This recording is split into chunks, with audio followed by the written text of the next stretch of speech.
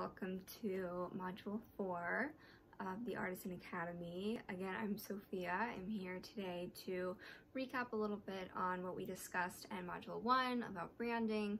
Since I last saw you guys, I believe, talked to Chloe, who was sharing a little bit about the process, what it's like to really create cohesion in a collection of art and a series of art in your work overall. Following her module, you all got to hear from Christine, who we adore, we admire, we love. She is a woman of many talents, and one of those talents, lucky for us and lucky for you, is that she's an incredible teacher. And kind of piggybacking on a little bit of what she discussed with you all about really busting these myths as to what it takes to be an artist, and playing and finding purpose and finding joy and really finding elation in the work that you make. Because a point that I'll make quite a bit today is that, you know, the energy you put into your work is most certainly the energy that is going to be received, that is going to be on the output side of what your audience takes from the work that you produce. So today, to give you a little bit of an outline, what we're going to go through is moving forward with branding, and after you've hopefully had a chance to really nail down your awareness, really become aware of what you're noticing in your life, in your images, in your work, and what inspires you. And again, hopefully you had some time to really think about the who, what, and why of the work that you do, and the craft that you are creating and the craft that you're cultivating, because it is certainly a journey. We are with it and we are on it and we are working through it together. And I think that's what's so important, is to remain with it and to remain committed to the end goal, but not only that, to every step reaching the end goal. Because as anybody will tell you, and as cliche as it may be, it is about the journey. And I think that the journey ends up informing the end product and ends up informing the end result. And, you know, if all of our energy when thinking about branding, when thinking about the craft that we're creating, is solely in the production, then I think it's really easy to lose ourselves in the purpose and meaning that we are creating with what we are physically creating. You know, again, the difference between the what and the why, and the what being that physical creation, that physical craft, the physical piece of art that you are sending out into the world, but the why being what is the intention behind it. And you can't get from the start line to the finish line without running the whole race. And I generally like to talk about the experience of creating a brand as a marathon and not a sprint. And there are checkpoints, there are water points, you know, you have to pace yourself as you go through this journey and as you learn more about yourself. Because in all actuality, I really believe that the purpose of art, though as controversial as it might be, is to inspire and to feel. And as I mentioned in our last video in Module 1 that I was in, one of the most informative versions of that answer, what is the purpose of art, that I've heard, is to comfort the disturbed and disturb the comfortable. And so regardless of what that mission, that what, or that why is in the piece, generally, because we're sentient beings, we feel something, and we feel the energy that was invested into the work, and therefore we're able to receive the energy that is coming from that piece. And so while we're on this journey together, I really encourage you to continue thinking and continue reminding yourself, what is it that gets you up every morning? What is it that makes you excited to use your hands and create, use your eye to inspire, and use your voice through visual expression? Because that is what this is. Art is a visual expression. I think that your style is visual expression. What you wear, how you choose to decorate, all of this is really significant in the scheme of things. And, you know, I think it's easy to think of brand building in a very secular notion, when in reality it is informed from everything and anything that you are, you have been, you have wanted to become, you are becoming. And so with that, today we are moving forward. We are moving forward with what's been established. We are really continuing to cultivate that awareness, and we are going to take some tangible steps into furthering your brand development and brand creation. Again, something I am incredibly passionate about, something that I really hope my passion and energy excites you about it too, because at the end of the day, you can have a fantastic product, but if nobody sees it, you know, you really kind of have to question, was the purpose that I made the product solely for myself, Or was I really wanting to inspire something in others? And in order to do so, it is crucial that you build an effective brand and an effective platform, and you're targeting the effective audience. That could potentially be a fantastic consumer customer base for you and the piece that you are producing. So with that, the first concept, I guess we'll say, that I would like to bring attention to is color. So if you've started to notice what you're noticing, you will notice that color has a really large space that it takes up in this whole experience of life and living. And something that is lesser noticed is the impact that color has on us. And while some of you may come from marketing backgrounds or branding backgrounds, and this might seem like a very obvious and elementary fact to you, I would still urge you to take a look at this in a whole new light, because likely last time you were introduced to these concepts, you were a different person in a different place. And so to begin with that, we're going to look at a few common colors that are used in branding and different logos that hopefully you're familiar with, who have made a really strong presence in our pop culture world and our world as a participant in this crazy year of 2020, and really kind of starting to realize that color and output of information or output of product actually have a lot of correspondence with one another. And we can start by, I'll walk you through a simple visual exercise. So perhaps if you're comfortable, close your eyes. If not, just stay with me and we'll talk through this little exercise here. And so if your eyes are closed, then I invite you to just take a deep breath and imagine yourself in a room. You're at the door frame, you're walking into a room, you're pushing through this door, and as you walk in the door, it is an all red room. The walls are red satin, the chairs are red leather, you have everything this bold, boisterous red color. All the art is red, it's monochromatic everywhere, right? You have heavy drapes draping from these 10-foot ceilings, all red. And as you're looking around this room, take notice of how that makes you feel. Is this a relaxing sensation? Is this an empowering sensation? Perhaps it's a stressful one. Perhaps it's overwhelming because it's just a lot of one color.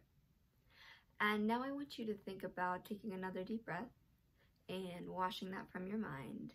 And now you're in an incredibly serene, all-white room. Perhaps this is a meditation room. Perhaps this is a retreat somewhere, a yoga room, something that really elicits this beautiful, washed over feeling of relaxation and solitude. And instead of the curtains being red, this time they're a flowy white chiffon. You see the sunlight coming through. The sunlight's quite golden. You're looking at the furniture and it's plush and it's white and it's inviting, and it looks like a reprieve. Okay, so that's white. That's the essence of white. And the aforementioned was the essence of red. And now, if your eyes are still closed or if you're still with me, I would like you to envision a blue room. Really oceanic blues, seagrass blues, greens, sea glass, different watercolors, perhaps from the Pacific coast to, a really bright, beautiful day somewhere in the Bahamas maybe. And, think about this really serene blue, this really inspiring, clear blue. Maybe it's a comforting color for you. And now think about all of that being washed away. There's no longer color on the wall, and in comes a flood of green.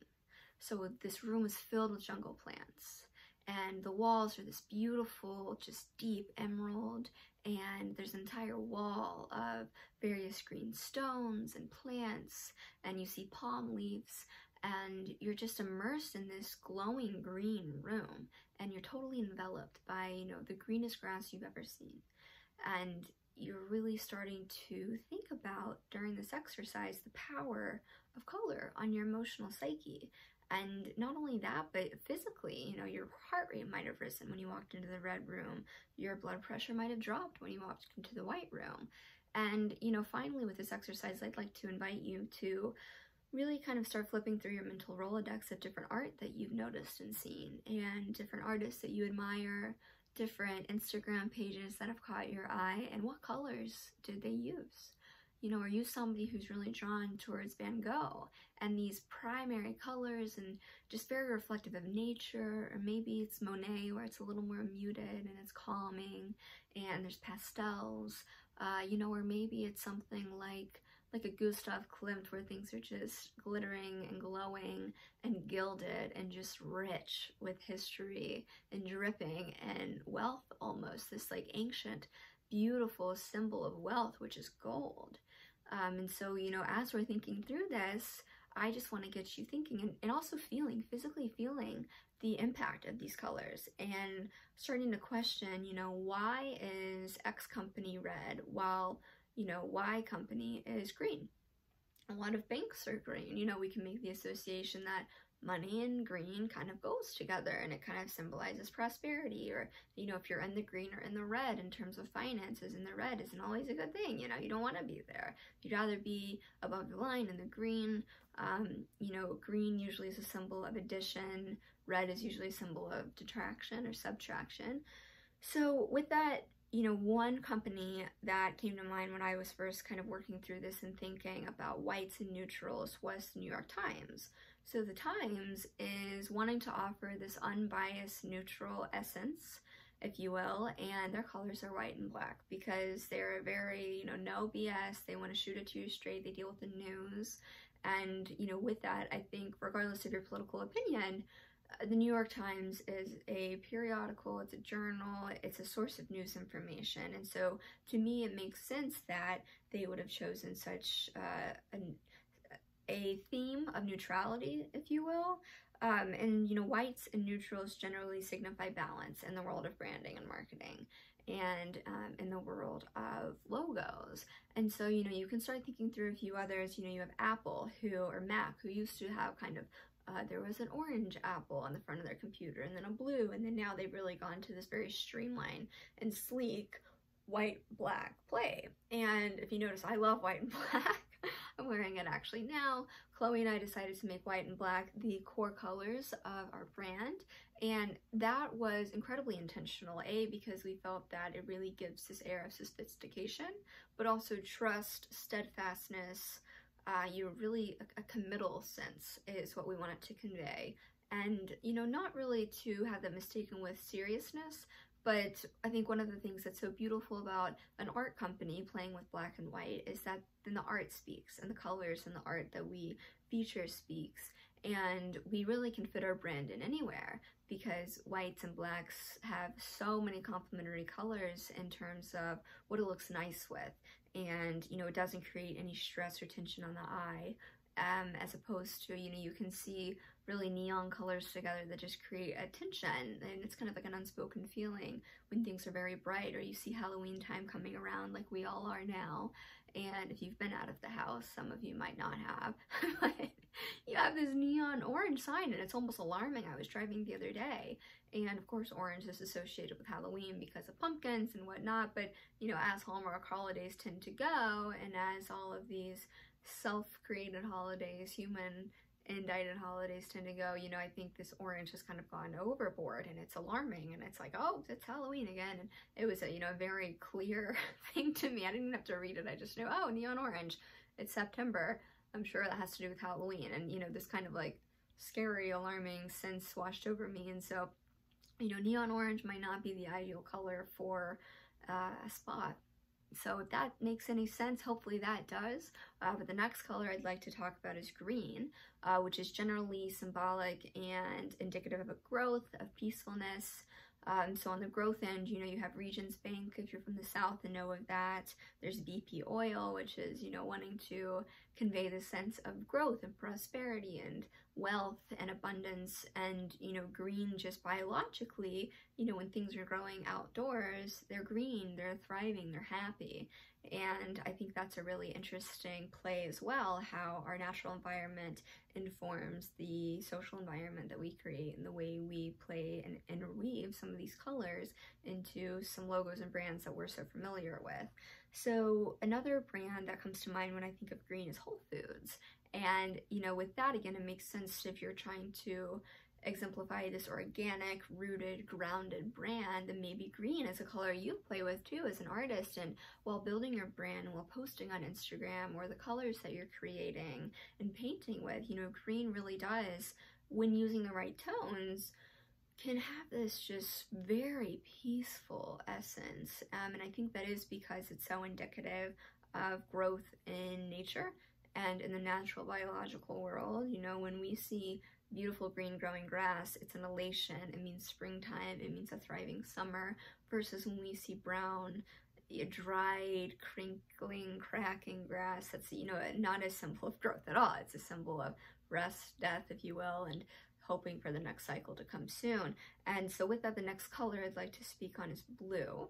And I know we walked through a blue room earlier in that little exercise, but blue is often a color associated with companies trying to convey, or brands trying to convey, trust and peacefulness, and usually strength of some sort. And, you know, I think of Dell computers and software. Lowe's is also a blue. Oral-B is a blue, you know, your toothbrush brand. All of these companies, very reflective of trustful companies, strengthful companies. You know, I was looking even earlier today, I have a foam roller that's blue, and it's almost just kind of like an encouraging, like, oh, I'm rolling out this tight muscle, and the blue subconsciously kind of gives this peaceful, non-competitive feel, which I think is important in recovery, even for our bodies. And, you know, when you think about it, the ocean, it has such healing properties, and, you know, when on a sunny day, you really see this beautiful, bright blue body of water that is such a special thing that a lot of us have emotional connections to, whether we grew up by the water, whether it's a sound machine we're used to listening to before we go to bed. Blue has a lot of subliminal power, really, in the way that we think about it and the way that we incorporate it. And I live in the Low Country currently. I'm in Charleston, South Carolina, and blue is very popular in homes and in art because it reflects the marsh scenes everywhere. And all of these marsh scenes are, you know, just totally flooded with these blues and greens and just beautiful bright colors that are very serene in the Low Country here. And kind of contrasting that, you have your purples and pinks. So a lot of toy companies, right? Like Barbie is pink, not only because it's kind of targeting this feminine concept, but it's also, pink is a playful color, even, you know, non-binary and non-gender specific. Pink and purple is a very fun color. You know, Kate Spade, for example, a fashion brand, I have a glasses case from them, and, you know, one side is this bright orange and the other side is a bright pink, and their whole logo and brand is all created around, you know, live life colorfully, be bold, be playful. And these are two colors that I think are really interesting, especially when used with neutrality and with whites or with creams and blushes. You can really make a statement. And, you know, I've had fun playing with those colors when doing an email announcement or an email blast, something that I'm really looking to have an eye-catching effect, but does not necessarily mean that that is my new brand, my new color, but I'm using it intentionally. And so, again, the reason I'm going through all these colors is to talk about how you can think of incorporating them in your branding. And what I mean by that is in your logo, in your website design, in your Instagram, in the work that you create, because the work that you create is going to be what you post and what you share and what you feature on your website. And all of the colors in there are going to be important in the essence that you're trying to convey to your audience. So, you know, pink and purple, I mentioned, are creative and they're playful. T-Mobile is another brand that uses these colors. You know, I mentioned Barbie, Yahoo at one point. They might still have some purple in there. I believe it is purple in their search engine. And, you know, this kind of, let's get going, search away. Like, it's this, again, subliminal influence. And it's something that we totally dismiss because we go through life totally overstimulated in 2020, totally bombarded by color and words and anything you can possibly imagine. And so really, I think taking this time, this 20, 30, 40 minutes here, you know, once the video ends too, to really start thinking, oh, like, even go through the apps on your phone. I mean, that is a really interesting exercise, in all honesty. You start flipping through and you think, oh, all my meditation and timers and sleep timers or whatever you have that's kind of a restful purpose is generally these blues, these serenity colors, whereas, you know, my banking app is actually green, and then I have another banking app that's blue. And, you know, blue again was trustful and strength, and green is this growth and kind of like peaceful, at ease, which are all things you want to feel when you start thinking about your financial standing, start thinking about your bank accounts. So moving from purple and pink, a little more on the color spectrum is red, which is the first room I asked everyone to visualize. And so red, as we know, usually red is the color that individuals who have no background in color theory are most familiar with. Bold, excitement, some say it triggers hunger, some say it's part of the reason behind McDonald's using red as a prominent color in their branding and their thematic logos. You know, some restaurants intentionally use red. I'm thinking of a lot of French bistros in my head right now, which I think is also reflective of their flag colors. But however, a few different brands that use red very intentionally. One, Target. Another is CNN, Coca-Cola. All brands that are really making this bold, effervescent statement and eye-catching. And, you know, I mean, even look at what we're trained when driving. Red means stop. Red means stop and pay attention. Whereas green means go, grow, go beyond, you know. So there's really this interesting, I don't know, you know, I'm very interested in psychology, and I think as an artist it's something to become interested in because of the influence you can have on your audience. But red really is woven into this society so frequently and used so often for a bold alert, you know. And, you know, CNN, for example, being a news station, they're really trying to catch eyes, catch viewers, make a statement, because that's what they do as a brand and as a company. So beyond red is orange, and orange is a very friendly color. So that's kind of the essence that you're giving off when you're talking about orange. And I know I mentioned Kate Spade, but I'll also mention Nickelodeon, you know, a kids network that uses orange. Another one that I was thinking of is Amazon uses a lot of orange and yellow. And so, you know, I think those are really a few really good examples when thinking about how the color orange makes you feel and how we interpret the color orange and where we notice it in our surroundings. Again, go through the apps on your phone or, you know, websites that you like to look at, magazines, and take notice of the orange and take notice of where it was used. Do you think it was intentional? Why? How? Even food boxes, that is a gold mine for really examining these different colors. You know, you can look at a kid's food box, a kid's snack cracker box, something like that, and the colors in that are going to be very different from, you know, maybe like an adult vegan snack, like a vegan jerky, if you will. You know, they're probably using a different color scheme because they're not trying to take the attention of a child the way that, and that can be a whole other conversation, the way supermarkets and branding and stores reach out to children through their branding and marketing and kind of put things on eye level so that kids can grab them. And so with that, the point I'm trying to make is they're eye-catching colors because they want the kids in the carts to grab the boxes, right? And that makes a lot of sense when you think about it. Whereas, you know, an adult's Cheerios box is a little more wholesome, if you will, in terms of color. You've got your yellow, you've got your kind of blander brand colors because the product is that color. So the last color I'm going to talk about is yellow. And yellow is generally symbolic of optimism and warmth, and a few brands that play with yellow are UPS, Sprint, we have McDonald's, as I mentioned, but also DHL. And so optimism, I think, is probably more important when talking about like the UPS and DHL and the Amazon.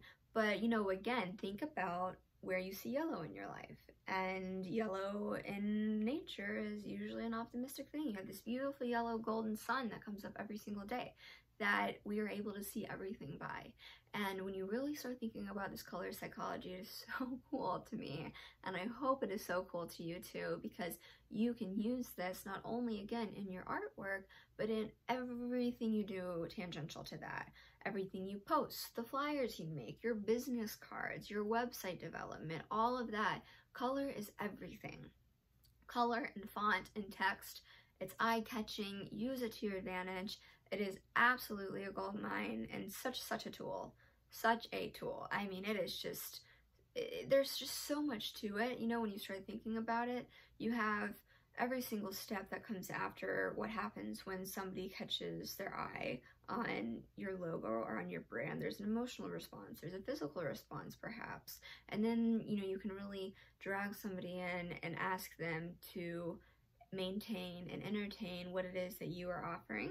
and hope that they will want to go further on their own, and that you have set everything up perfectly using this tool and using all of the different things in your toolbox to be able to move forward and continue converting viewers into buyers or consistent clientele or, you know, consistent followers, which is a wonderful thing. So color was really the main thing that I wanted to focus on today and really start getting you thinking about how to incorporate that, just because I feel as an artist and as a visual representation of yourself, it's going to speak so much, and hopefully all the work you did after module 1 in defining your who, what, why can help you inform the kind of color scheme that you want to use and the kind of images and the kind of colors that are in these images that you would like to share, or the images that you would like to paint or produce or make in 3D if you're a sculptor. So with that, something important to think about after that is defining your core competency. And with that, your core competency, you know, is really something we talked about in the first module. What is it that you really think you're good at or want to be good at or love doing? Is it painting? Is it sketching? Is it monoprints? Is it photography? And, you know, think about that and think about the colors you're already using, and then let these different topics that we're discussing inform your artist statement. So the artist statement is the next task that I wanted to tackle with you all today. And when thinking about developing an artist statement, I think that hopefully by now you're in a really good place to do that, because you've defined your who, your what, your why, you've selected the essence that you want to convey through your work and through your narrative with your color, with your words, with what you're good at, with what you believe in yourself. And with that, you know, when thinking about your artist statement, you want to use visual words. So you want to be able to show with your words and not just tell. And I also think it's incredibly crucial and important to stay away from big words, from unnecessarily long words, all of those fluffy words you don't need. And by reading aloud an artist statement with a friend or to yourself, I highly recommend reading it to somebody else though, because it'll kind of help you hear what you're trying to say, and you can get some good feedback if it's with somebody you trust to give really sound advice. So keep it concise, keep it fairly short, keep the words small but with big meaning. So don't use a word, you know, like superfluous, for example. You don't want somebody to really have to go look a word up just to understand what it is that you do as an artist. Be specific. You really want to think about what kind of influences your work has from you, from your life, what that work conveys. You really want to think about the objective of your work, and you want to kind of categorize yourself. And that hopefully is a little obvious because you like to categorize yourself as being a ceramic artist or being an oil painter. So, you know, between now and the next time we speak on another module, artist statement is something I encourage you to look up artist statements of artists that you admire and start playing with it. You know, it's essentially this one little blurb of who you are and how you are and what you're bringing to this world as an artist. And what you're bringing, again, incorporates your who, what, and what. And you're able to kind of blend all of these and make this beautiful 2 to 3, 4 sentence paragraph about who you are and what you do and why you do it and who you do it for. And it's a beautiful thing that I think can be really compelling as a buyer and as a viewer to a beautiful piece of artwork. So lastly, I wanted to talk a bit about promotion, because that's kind of, to me, the next sensible step that you would approach when thinking about my brand. And, you know, I'm building it, I have my logo, I have my website, I have my craft, I have the what that I'm selling, and, you know, now I have an artist statement, a little short biography, if you will, a resume if you have one, meaning shows you've been in the past, or if you're just doing this for fun, then hopefully this is a good exercise, and no resume needed, of course. But promotion, you know, think about promoting you and your work in places that make sense for you.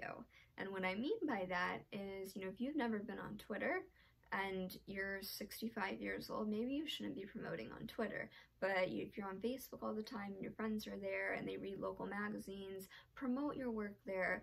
Buy an ad if that's something that you have available to you in a local paper or a local magazine or a local art brochure, if that's really somewhere you feel that your who is residing and reading, if they're reading those magazines. But, you know, to me, I think that a hot topic right now is Instagram and virtual promotion, digital promotion.